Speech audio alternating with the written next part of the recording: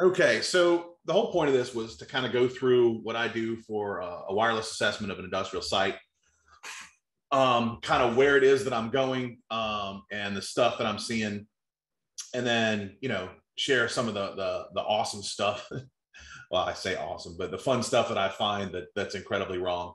Um, because industrial deployments are a whole other animal. It's not your standard office deployment. It's not higher ed. It's definitely not your high density user forum. So it's a lot of fun. I enjoy the challenge. I moved over to the industrial sector about 6.5 years ago, and I have found it so much more challenging and satisfying, versus higher ed, which is where I came from.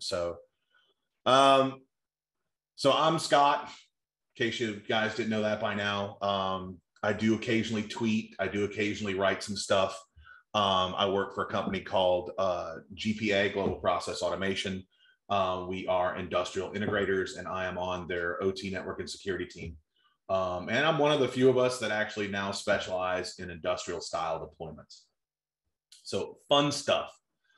But before we get too far into it, I want to clarify something, IT versus OT. The realm that I work in is operational technology, not information technology. So we use the same equipment overall, from network switching to server infrastructure, and a lot of other things, but we run by a different rule set. So if you're familiar with the CIA triad, confidentiality, integrity, availability, in the IT world, confidentiality, security, that's your top dog, followed by the integrity of your data. And then afterwards, availability is kind of second to everything else because you've got to have everything secure. In the industrial OT realm, we flip that over because data availability is king, followed up by integrity. Security, while important, doesn't hold that high ranking like availability does, because if you have critical systems that are operating on wireless, the getting of data from point A to point B is so much more important on whether or not the encryption is there. Because if that data doesn't get there, you could cause some part of that process to stop, and that could be detrimental or dangerous to the facility that you're at. So if you're a chemical facility and you have a process stop and a valve doesn't close when it's supposed to, that could lead to all manner of problems, from environmental to loss of life, and then obviously losing money, which no business wants to do. So I just wanted to roll through that right quick. And so why do we do wireless assessments? Easy question. Everybody knows this. It's to get an understanding of the airspace.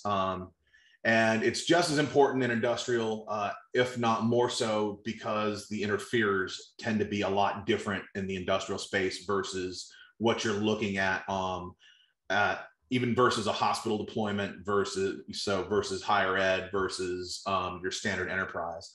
It's a different animal, and you have different things that you have to take into consideration. So any sort of these projects, be it IoT, be it general wireless access, be it specialized point-to-point communications, you really need to know what's going on, and the frequencies that are involved. A lot of times I'm called in to troubleshoot and optimize industrial deployments. And then, we are also called in to assess for greenfield situations, whether it's an old plant that's never had any sort of wireless access before, or it's a brand new build greenfield. And that's the fun place to play in, because there's not a lot of pre-existing conditions that you have to worry about, mitigate or work around.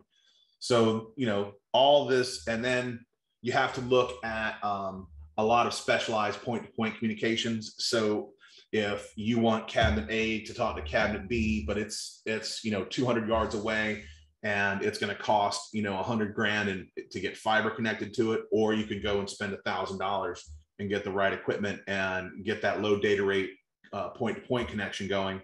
That's fantastic, but you still need to know what's going on in that airspace around it for that to be successful. Yeah, you can save a ton of money, but only if it works, so.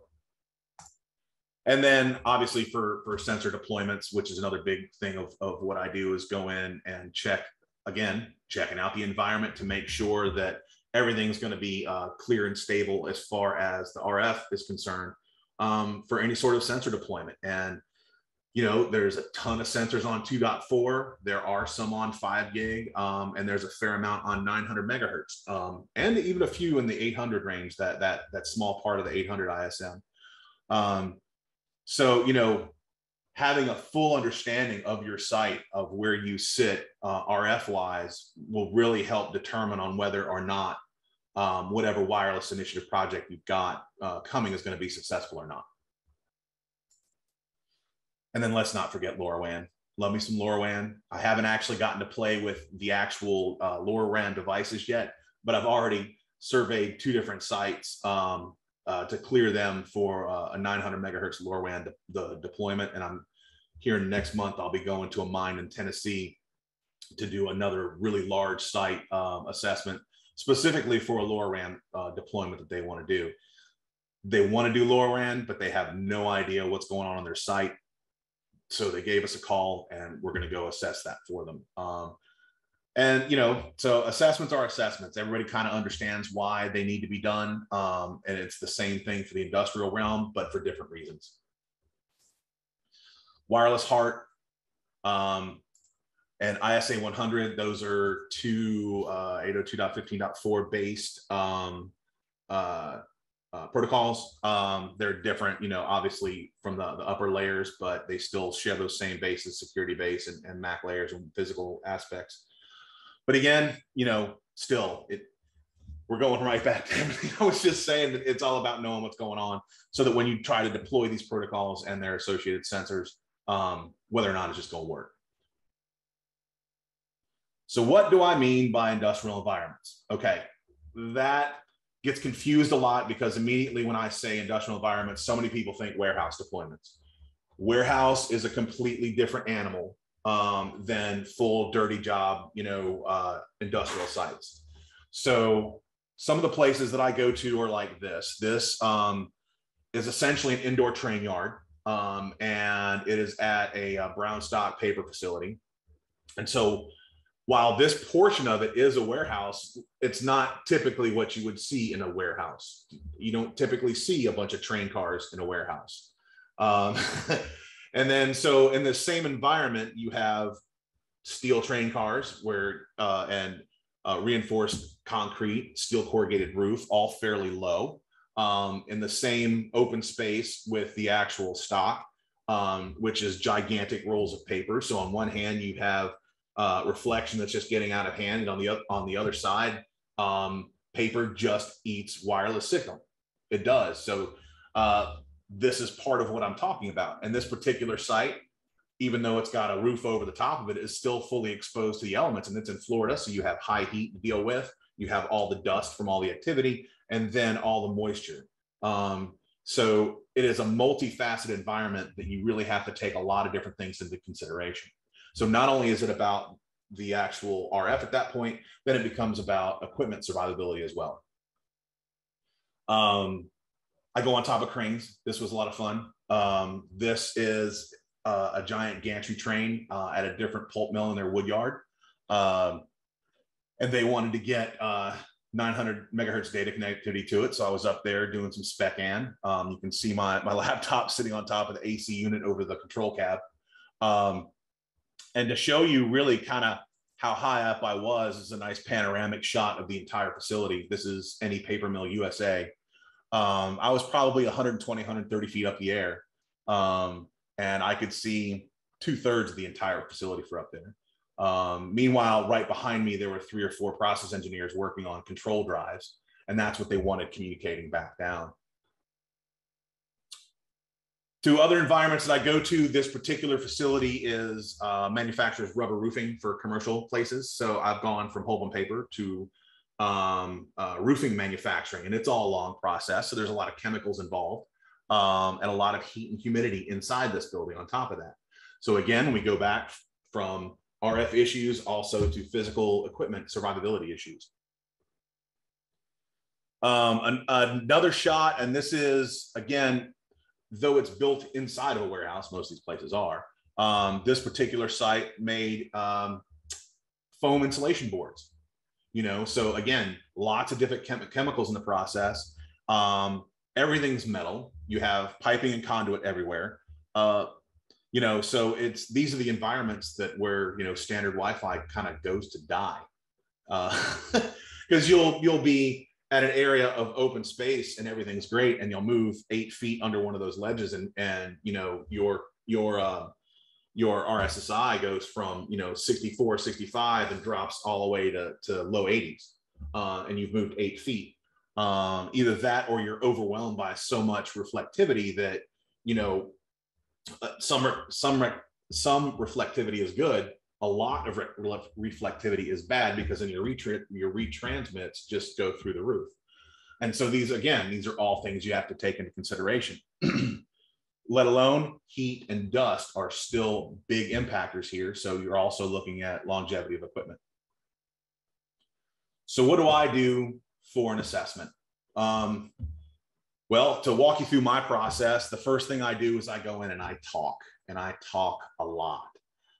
You know, I'll have our initial project scope of work, but when I get on site, the first thing I want to do is I want to talk to all of the stakeholders that are involved, the people that are operating in the area, all of the users. I want to see what their problems are, their trials and tribulations, what's working, what's not working. Do they have specific client devices that are having problems versus all client devices having problems? You know, is it a difference of OS versus just drivers? You know, there's a lot of different things. But, you know, that's common stuff for any wireless deployment. But talking to everybody that's local on site will give you a much better picture than what you're hearing through all your meetings beforehand. And sometimes that can end up changing the scope. Not that I'm a fan of scope creep, but it does happen if you want to get the job done right. Then I spend a lot of time getting to know the site. Usually my first day, after, you know, while I'm talking to everybody, I usually get my site contact to give me the full tour, not only of the areas and scope that I need to assess, but a lot of the areas around it, so that I'm familiar with what's going on around the areas that I'm supposed to be looking at, because a lot of those areas around will have an impact on the area that I'm there to survey. And so it's good to get a whole picture. Plus two, after you've done a few sites and you've kind of gotten used to certain things, it becomes easier to pick out target areas of where you specifically want to go and do some spec in and get some samples, because you get to know to look for certain kinds of devices or kind of suspect areas that are more susceptible to be producing some RF interference. And it's crazy just how much you can find in these sites. But that's a whole nother discussion. Spec in. So I do I do passive wireless surveys because I want to see everything that's going on, and that gives me a lot of information to look at and go through. This is just kind of an example of actually the rubber roofing site that we saw earlier. This is the floor plans. I'm an air magnet guy. And you can see just from looking at the initial passive survey, they have issues. They got 23 APs crammed into this site, and they've got large, you know, gaps of coverage. Long story short, it turned out to be a ton of RF interference that was causing all this. But again, that's a story for another time. And then is my favorite, spectrum analyzing. I love spec an. That's fun. I really enjoy it. I like seeing the raw RF values. I'm a meta geek guy, so that visual aspect of it really helps me understand what's going on and the different interferers that come up, and it helps me identify. And then a lot of times will also help me dial in to where those actually are, so we can see if it's something that we can mitigate or if we're just going to have to work around. So this is actually a cap of when I was on top of that blue crane. This was the 900 megahertz spectrum analysis that I was doing while I was sitting up there. And I happened to be in the right place at the right time, because they were replacing a drive up in the top in the operating cab. And they had not put the shielding in place yet. And they tested it for a minute. And so this is a 60-second capture of the interference that drive was kicking out in the 900 megahertz realm.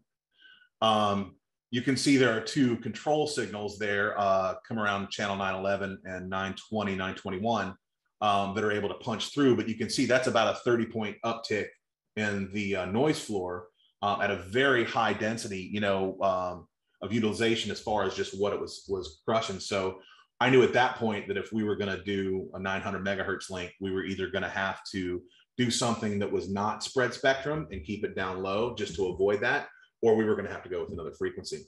But it's amazing just how much a 1 minute capture can tell you about something like that. So Scott, this is really cool, but I got to ask, how are you doing a 900 megahertz spectrum analysis in Channelizer? Because I got on eBay and found an old Y-Spy 900X, and they don't make them anymore, but even the newest versions of Channelizer are still compatible with it. Oh, gotcha. Nice. Yeah, and I'm always on the lookout for more of those whenever I can find them, because I know the one I've got is not going to last forever. So, I found it on eBay for $250. I was really happy about that. I just found out one of my coworkers snatched one up, so I might be talking to him and seeing if I can, maybe coerce him to sell it to me, but we'll see.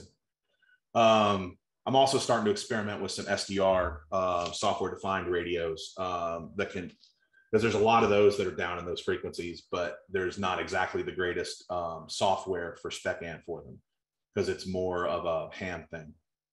But I'm still learning. There's a lot of open source software for it, so that'll be interesting. I'm sure I'll end up yammering about it on my blog when I figure that out. But yeah, so 900 megahertz is a pretty big deal. A lot of vendors are moving away from 900 megahertz, but on the other hand, a whole lot of IoT, industrial IoT vendors are moving towards 900 megahertz because of its resiliency, its distance, its low data rate, so who cares? But the fact that it can punch through a lot, and it's amazing how many radio vendors don't support 900 megahertz anymore either, which is unusual. But again, that's a subject for another day, because I enjoy the whole 900 megahertz spectrum.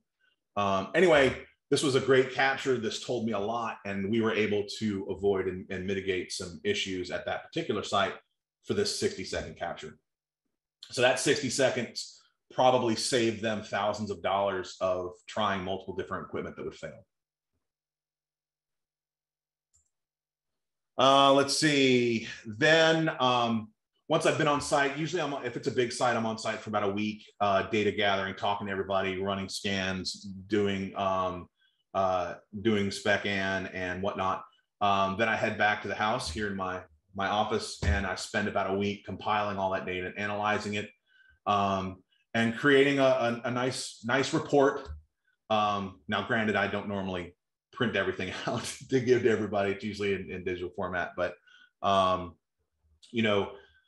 have to break everything down by frequency. I have to break everything down in layman's terms, because the majority of the engineers I end up dealing with, OT wise, are not heavy on the networking and wireless side. As with any type of report, you need to know your audience on how you break things down. So I use a lot of pictures. Pictures are fun.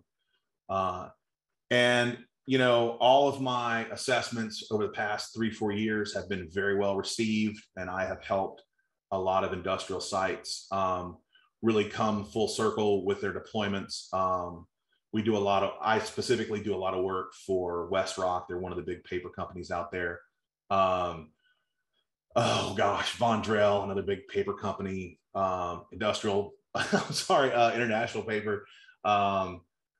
We do a lot in pulp and paper. That's probably 50% of our business, but we do a lot of other smaller, a lot of specialty chemical too. But it's fun. I have a good time doing it. But I also, in the process of all this, run across a lot of just terrible stuff that's just, any one of us would see this and be like, well, what are you doing? What were you thinking about that? But you also have to keep in mind that when this stuff is installed, a lot of times it's installed by people who don't have the background in it. They don't understand the dynamics of even proper antenna selection, let alone how to mount one.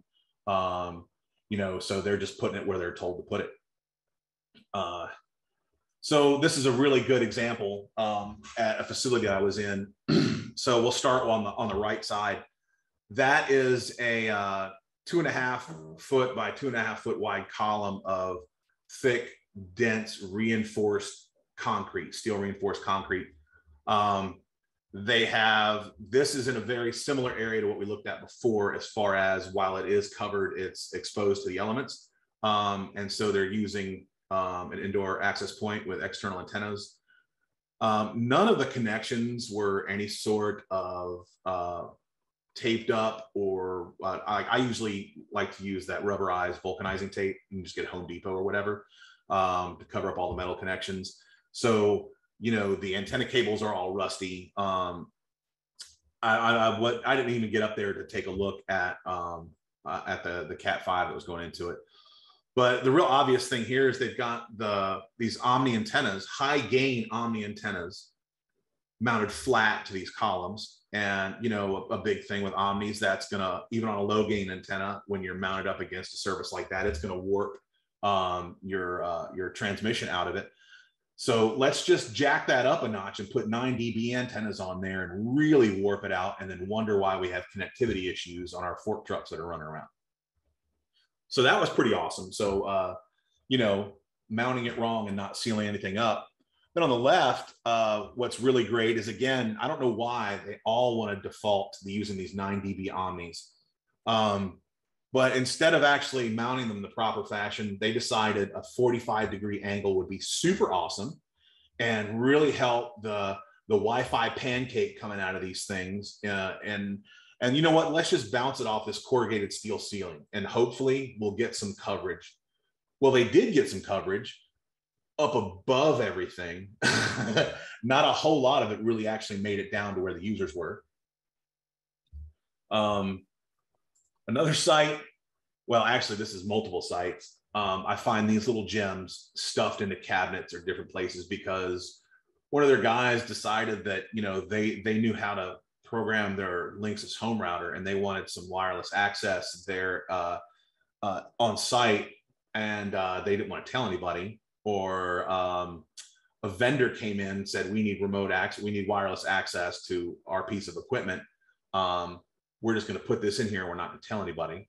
The two on the right were at the same facility, and I was able to show them, and they got rid of them pretty quickly. But you know, you're putting an off-the-shelf Best Buy device in a hostile environment, and these are devices that, as we all know, have other capabilities other than just wireless. They're DHCP servers.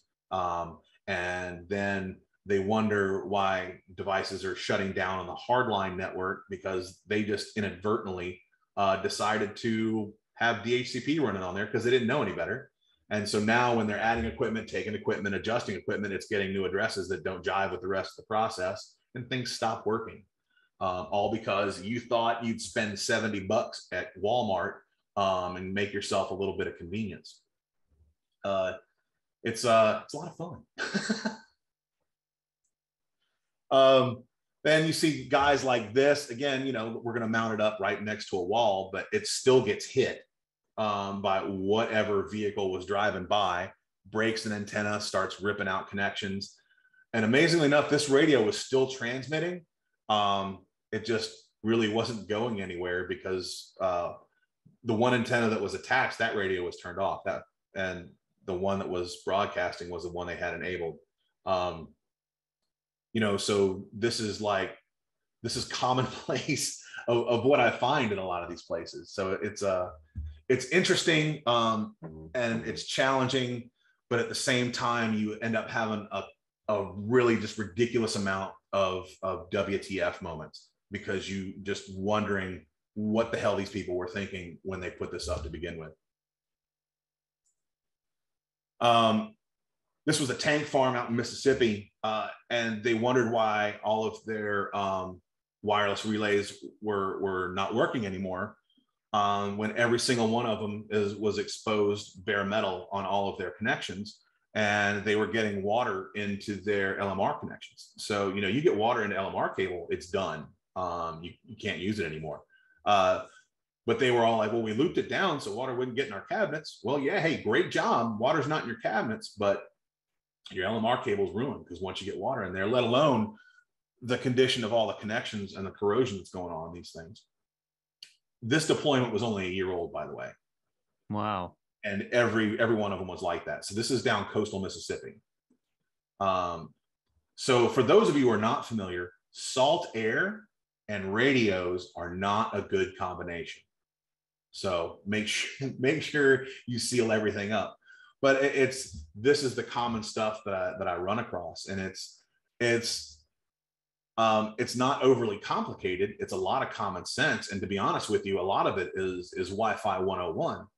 But the people who are putting these systems in are being having the stuff sold to them by salespeople who don't deploy it. And when it comes for deployment, they're on their own. They read the instruction book. Okay, this is how you connect it. This is how you mount it. They put it where they want it. And then they just hook it up and they walk away. And they have no concept of the care that needs to be taken to the equipment to protect it so it'll last over time. And that's just a common thread I see in all of these different environments, which is really sad.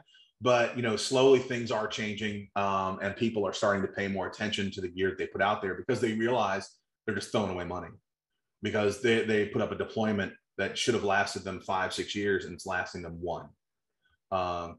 And just for those who aren't familiar, the typical life cycle for things like this in an industrial environment is usually about 10 years. They do not subscribe to the 4 and 5 year life cycle that enterprise and higher ed and the medical fields do. They put it in there. They expect it to be going for 10 years before they even consider putting money into replacing again. So that even puts more pressure on your project initiation to make sure that not only is your solution engineered properly, but it's also implemented properly. So it's going to last them the life cycle that they expect. There's a big conception in a lot of these places that, just wireless is terrible. We don't want everyone to go to it. Well, if this is what you're seeing, I would agree.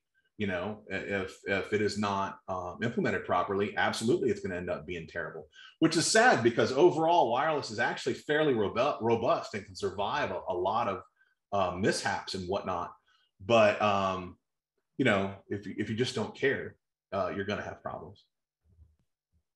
And this wasn't wireless, but I thought this was awesome and I wanted to share it. This was at a port down in Charleston, South Carolina, and they were having problems with some of their wireless systems. And they couldn't understand what was going on because they kept losing their data connections. Well, after going through and checking it all out, the actual wireless was fine, but their fiber backhauls from all their sites were what the problem was. So what you're seeing here, can you guys see my cursor moving around? Yep. All right, so this is the conduit pipe that is completely rusted through. This is the jacketed fiber that is wrapped around the post up here that is actually holding that conduit in place. Yikes. Isn't that awesome? And this is the exact same scenario on a different conveyor boom arm. So what happened to that conduit? Rust. Wow. It's the salt air is eating up the conduit and they're not doing the maintenance on it. So then it falls out. It's the armor jacketed fiber that's holding everything up.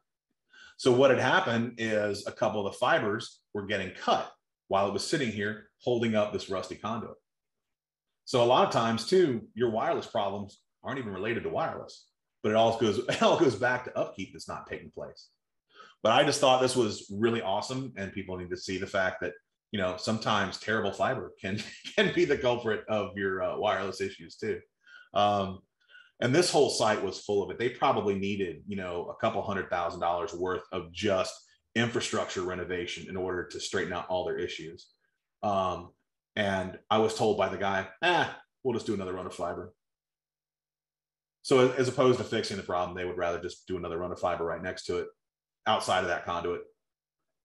So, interesting things that you run across that you got to deal with in a multitude of different environments. but still, it's a lot of fun.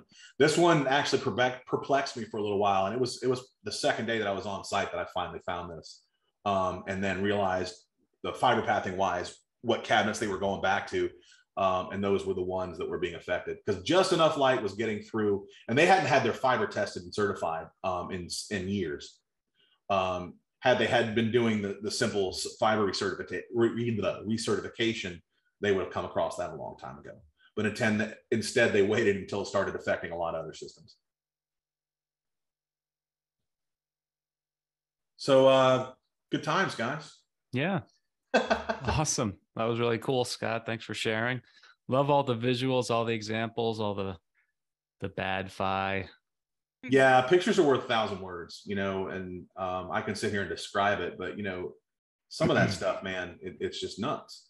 It's and I see a lot more than I have pictured here, but a lot of sites I am not allowed to take pictures. So nearly everything you showed had those 9 dB Omni antennas. I don't know what it is.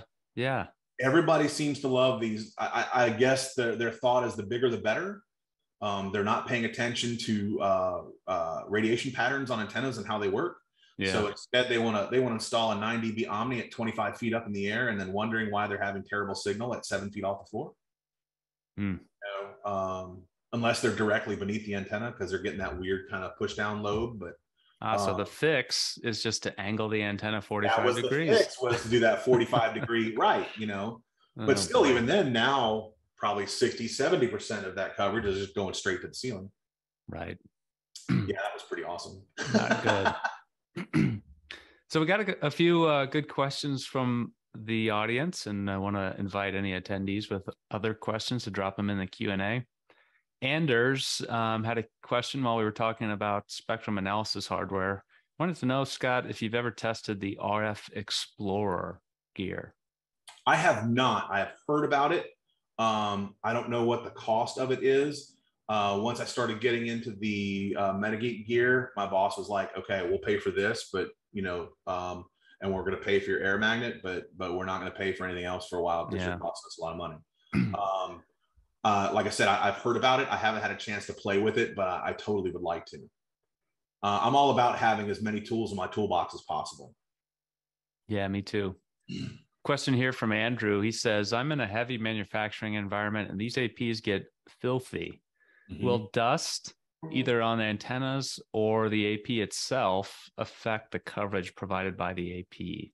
Well, on the APs, it will, because it'll keep that heat in that AP. And so, when you look at the design of most APs, they're designed with heat exhaustion in mind and dissipating the heat off those boards. If you trap that heat in there, it's slowly going to degrade your circuitry, which, that's going to end up affecting your coverage, but more than likely it's going to affect communication values, and you're going to end up getting a lot more retransmits and things of that nature, as opposed to the coverage. So sometimes I have found that even with the passive surveys, that can be misleading, which is why you have to really get a full picture of everything that's going on and try to really identify every AP to see what the situation is. And you're exactly right. You want to look at stuff, and if you have thick dust coverage on it, it's not good for the access point. It's going to shorten that life dramatically, but it can absolutely affect communications.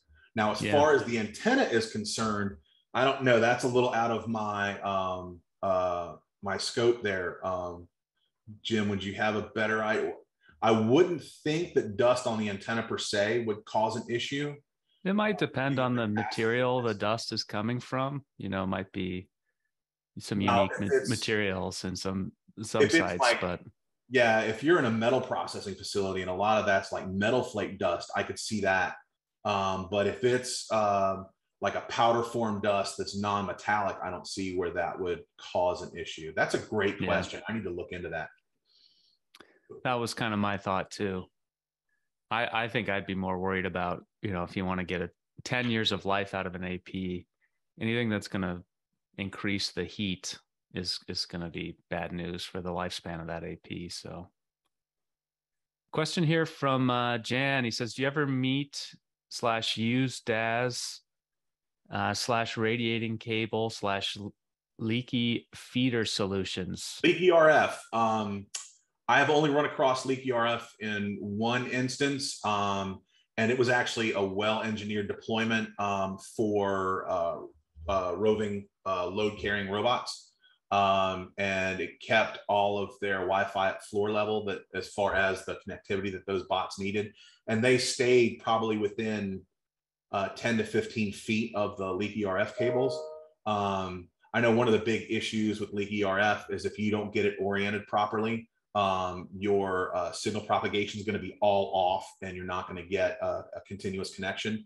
But that particular deployment was very well engineered. The guys who installed it knew what they were doing.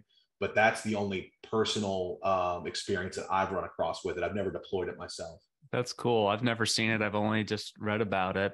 Yeah, I was in a refrigeration plant where they were actually making refrigeration units. And so they have this assembly line, and a part of the assembly line is the little bots carrying a large piece from one line to go to another line to get more parts. And that's where they had the leaky RF to keep those bots going back and forth. And if you haven't heard of it, Scott, correct me if I'm wrong, but the idea is you take a long piece of coaxial cable and actually penetrate the shielding. Correct. So that the signal that would normally be contained in there to lead to an antenna actually leaks intentionally out of the cable, providing like a microcell of coverage wherever you make you're those. Not just using like your standard RG6 most of the time. Usually it's specialized cable that actually has a flat spot along your exposed area to maximize its signal propagation. Right. Interesting. Yeah, leaky RF is weird. I wish I had more of a chance to play with it, just because it's like 900 megahertz oddball. So I like that oddball stuff. Yeah, definitely. I would love to see something like that.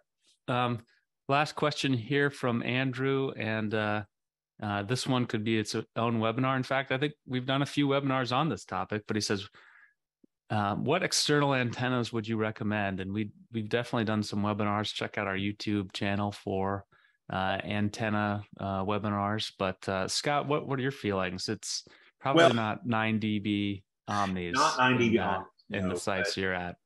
This is one of those great, it depends, right? Because every single environment is going to be different, and it's going to call for different things. I have used everywhere from low, as far as external is concerned, low gain omnis, a fair amount of directionals, from full blown 90 and 120 degree sectors down to more narrow 30 and 20 degree wide beam widths. It all depends on what you're trying to do, where your users are, and then what's going on around it, because it's not always about getting that signal there. It's also about getting that return information from your end device. So, if you can put a directional in, but that directional is 600 feet away, is your handheld Zebra scanner going to be able to make it back? Now, if it's just there to read data from the AP, wherever it's coming from, that's fine. But if you have to push data back, that's a whole different ballgame. So then you have to start taking other antenna options into consideration. So yeah, I can't really answer that with I use this antenna all the time, because it's different every single time. And to be honest with you, there's a lot of places where I tend to prefer APs with internal antennas, specifically because a lot of the newer ones, most Arubas, a lot of the newer Ciscos now, their internal antennas are having a 90 degree, or I'm sorry, not 90 degree, but a 30 degree internal mechanical down tilt built into them. So as opposed to that donut, they're pushing down more of a circular cone, which is also what gets you a little bit more height out of them. Because the older Cisco APs, I think the max height they recommended those was like 20, 25 feet. All of the Aruba stuff I know from the 305 and higher, I know they can handle 35 feet or so, because they've got that mechanical down tilt of their antennas pushing that down. I have a lot of situations where those actually work very well. And if it's a more harsh environment, we just put them in a box, run to Home Depot, get yourself a little plastic box mounted in there, and you're good to go. Yeah, you don't have to worry about connectors and right. drip loops and all those Well, other and things. that's the big thing is it takes a lot of the complexity out of the installation, and a lot less protection is involved if you're just putting it in one of those boxes. The only thing you have to really worry about at that point is heat. But is what it is, right? If you have just heat, but you're not combining it with humidity or dust, a lot of times the APs will be just fine. But if you're combining that with the humidity and dust, then it becomes more of a detrimental milkshake to it. Gotcha. Well, thanks, Scott. I think that's all the time we have for the main content here. Appreciate you joining us. And Heather, I think we can transition to Eric.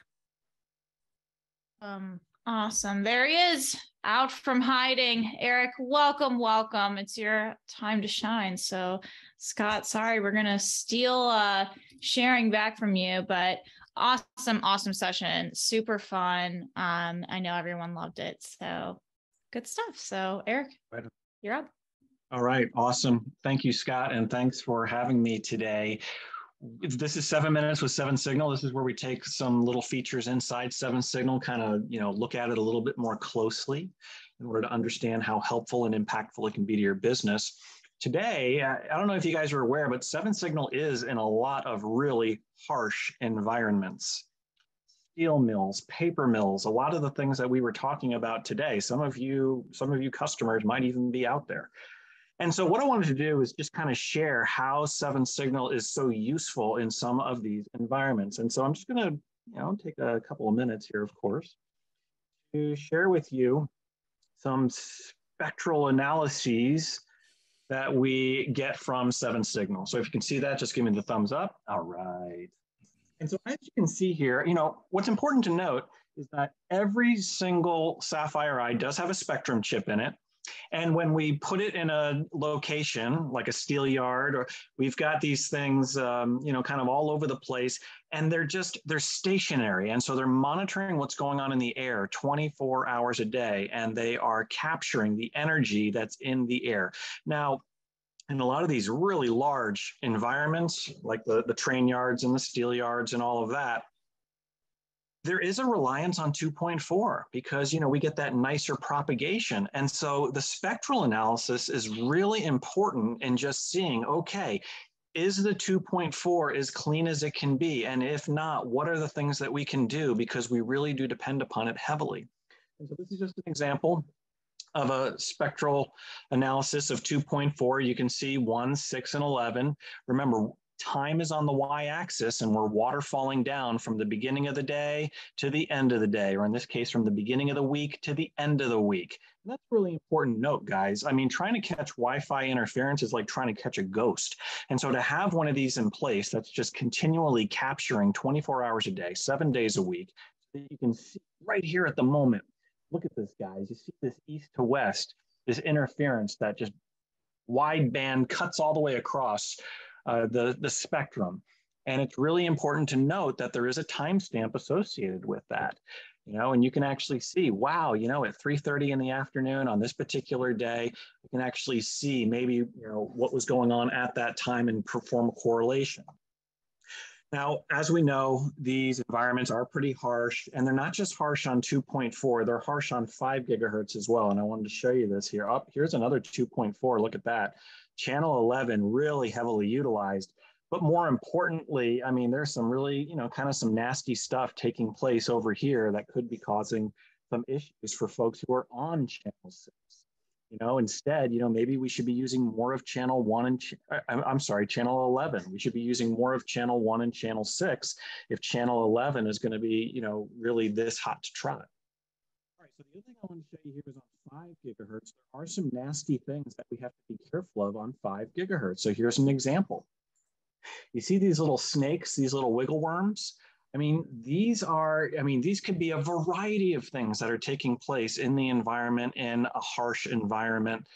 Motion sensors, security cameras, motion detectors, all sorts of things that could be taking place, really interfering. You can see the Wi-Fi the Wi-Fi signature right here where my mouse is on the 20 megahertz wide channel at the same time from top to bottom all throughout the week. You see the wiggle worm, you see the snake, and this kind of interference could really be causing intermittent problems with anybody using these Uni 3 channels. And when we can see it, we can now make some decisions accordingly. For example, hey, let's use more of Uni 1 if we can, based upon what we see on the chart. Well, there you have it, guys. That's what I wanted to share with you today, using 7 Signal in order to see what is going on in the air so that we can make decisions and we can act accordingly and remediate and do the best we can. And so with that, I just want to remind you, we, you and me, can't see or hear Wi-Fi, but 7 Signal can.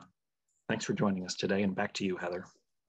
Awesome. Well, yeah, make sure you get 7 Signal so you can see your wiggle worms. I'm gonna be doing this for the rest of the day. Awesome. Thank you so much, Eric. Thanks, Jim, Scott. Really awesome session. We're already getting really great feedback from it. So awesome. Thank you. And thanks to all of you for joining us. We would not be here without you. We will be back same time, same place. So we will see you there. Bye-bye.